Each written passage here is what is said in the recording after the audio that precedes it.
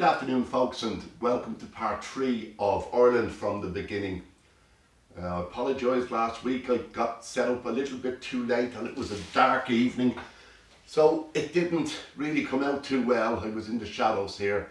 It's a much better day today, and you can see the cock step in the length of the evenings, and I'm just here catching the last of the sun through the windows.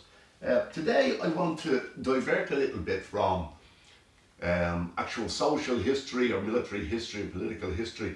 I want to talk about the landscape itself, because today or this week is, I suppose it will go down in infamy, because it was the day, or it was the week earlier on this week, I think it was Monday, that the government said that the state industry that harvested turf from the Midlands would now cease because of European regulations and indeed efforts to save a carbon sink, and that's exactly what the Midlands of Ireland were. They say that Ireland is a beautiful, or is a fairly boring portrait surrounded by a gilded frame, and it's not true, but definitely a lot of people, especially who don't live in Ireland, would look on Galway and Mayo and Donegal and Kerry and Cork, Waterford, Dublin, Wicklow, the mountainous regions,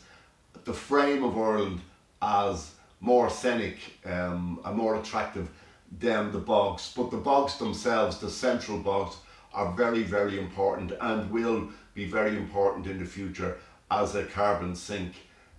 So what we have here is we have processed turf, or mown, as I say in Irish. That's M-O-I-N, and actually that's what's said on it, M-O-I-N.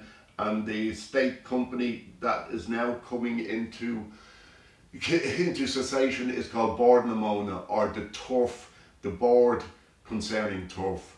So what we have is the disappearance of peat and compressed turf, and we have the emergence, which I'll use on the fire today because it's reluctant to light, and the emergence of a more, well indeed, packaged, a more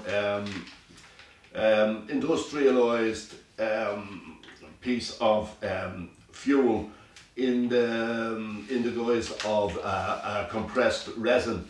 And before I leave you, I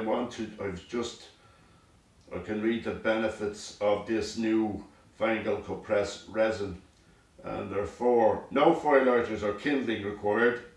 They're suitable for open fires, mine and stoves.